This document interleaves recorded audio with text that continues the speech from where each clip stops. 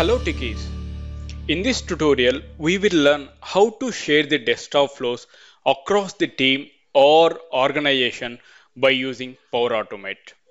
To share our desktop flows, as a prerequisite, we required Microsoft account or worker school account with upgraded premium account. Without upgrading to premium account, it is not possible to share the desktop flows. Alright. Now, if you see on my screen, I'm logged in into Power Automate Desktop with my Worker School account with upgraded premium account. There you can see I'm having the desktop flows as LinkedIn, Facebook, and Test. These are the three desktop flows which I have created. Now, if you observe over here, there's no possibility to share these desktop flows across the organization or team. Now we'll see the options over here. Now if you say I'm going to select any desktop flow, there you can see I'm going to select more actions over here. There you can see I can edit it, I can rename it, or I can delete the desktop flows. But there is no option over here to share the desktop flow across the organization or with the team members. Then in that case, how can we go ahead and share our desktop flows which we have created with our team members? There we need to switch to Power Automate. Let me switch to flow.microsoft.com, which is the Power Automate cloud platform. I have logged in with my credentials into this portal. Now, if you're going for my flows over here, let's click on that. There you can see I'm having the options over here: cloud flows, desktop flows, business process flows shared with me. Now we are going to share our desktop flows. So in that case, we are going to select desktop flows option. Now if you observe over here, what are the desktop flows we have created by using Power Automate desktop tool, all the flows are available under the desktop flows tab. There you can see I'm having LinkedIn, Facebook, and Test.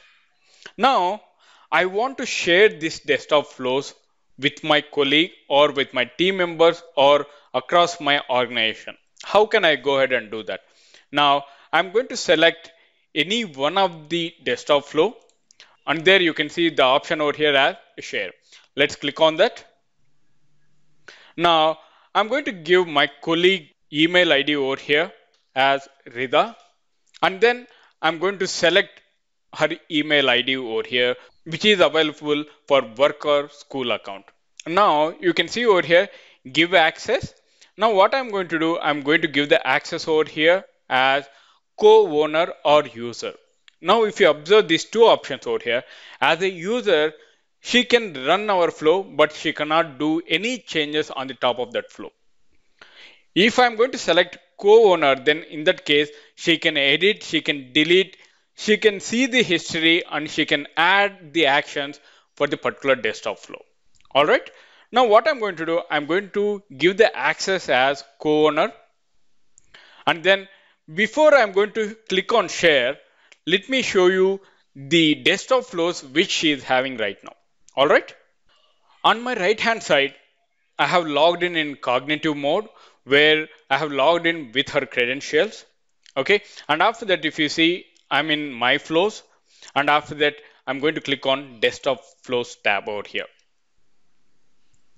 Now over here, if you observe, I don't have any flows in her account. Now what I'm going to do, on the left hand side is my account where I'm going to click on share. And after that, I'm going to give her details over here as Rida Tobusam, and then I'm going to give the access to her as co-owner, and then I'm going to click on share. Now if you see over here, your flow has shared successfully. Now on my right hand side, I don't have any desktop flows. Let me refresh her account.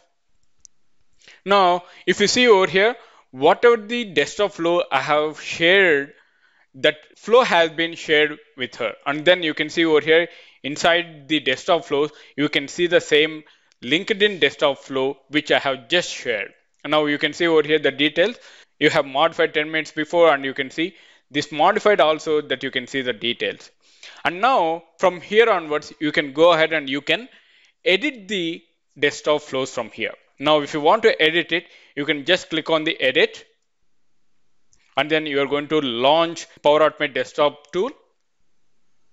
and then you're going to switch to Power Automate Desktop. Now, from here, what I can do, I can make the changes of the desktop flows, like in a such a way, if I want to add any actions, in that case, I will go ahead and I will make the changes in the particular desktop flow, and then I can go ahead and I can save it. All right. Now, if you observe over here, 35 seconds ago, I have modified this LinkedIn desktop flow with the name of LinkedIn desktop flow.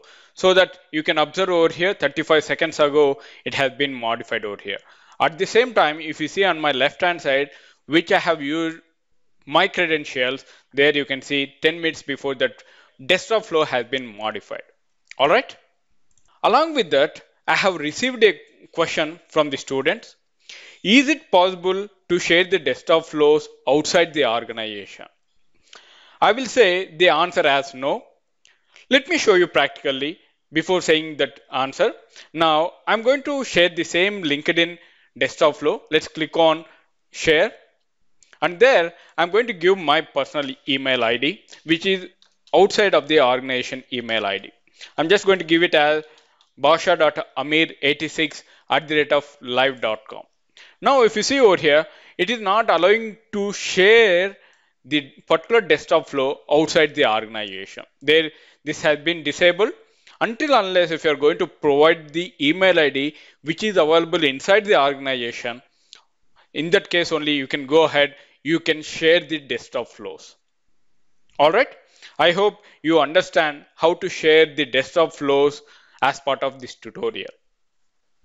Thank you for watching Power Automate tutorials. If you have any queries related to this concept, please post them in the comment section. I will see you in the next session. Till then, bye-bye. Have a wonderful day.